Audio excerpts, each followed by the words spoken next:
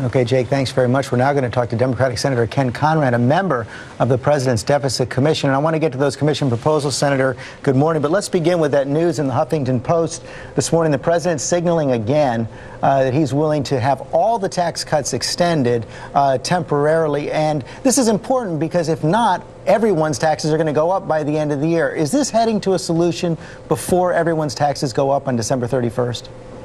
I certainly hope so. I think the President's remarks are constructive. As you know, I proposed some weeks ago that we extend all the tax cuts for a period of time until we are able to fundamentally reform the tax system, because that's what is required in part here, along with spending reductions. Both are going to have to be done if we're going to get out of this deep hole. And the Debt Commission chairman's proposals do both as well. They're pretty radical proposals, according to some. And already some top Democrats are coming out and saying this isn't going to fly. Former House Speaker, outgoing House Speaker Nancy Pelosi saying they are simply unacceptable. Rich Trumka, the head of the AFL-CIO, says that these proposals tell working Americans to drop dead. What's your response to your fellow Democrats? Well, I would agree with what the President said. Instead of shooting this down, propose an alternative, but one that does as good a job as this one does in getting us back on a sound fiscal course. Look, we are borrowing 40 cents of every dollar we spend today. That is absolutely unsustainable. And if we don't find a solution, this country is going to become a second-tier economic power. That is the hard reality. And there are no easy solutions. This idea you just cut waste and fraud, that's not going to do it. The idea that you don't have to touch revenue, that's not going to do it. The idea that you don't have to touch Social Security or Medicare, that's not going to do it. Hey, Social Security and Medicare are both headed for insolvency. That's a fancy word for saying they're going to go broke. So look, people can say, we just want to keep what is. What is not affordable. So could you vote for these proposals?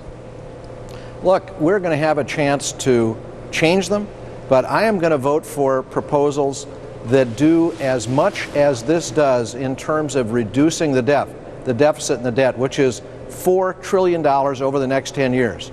And there is no way of doing it. There is no way of doing it that's not controversial and difficult. But you know, today is Veterans Day. You think of what they sacrificed for this country.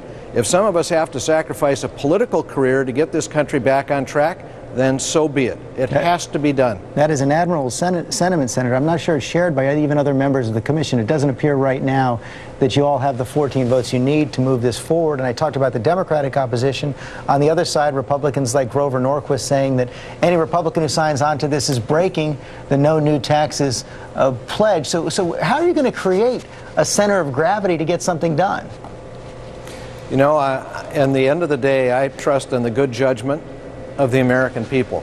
I think they know we're on an unsustainable course. We're headed for a debt that would be 400% of the gross domestic product of the United States unless we take action.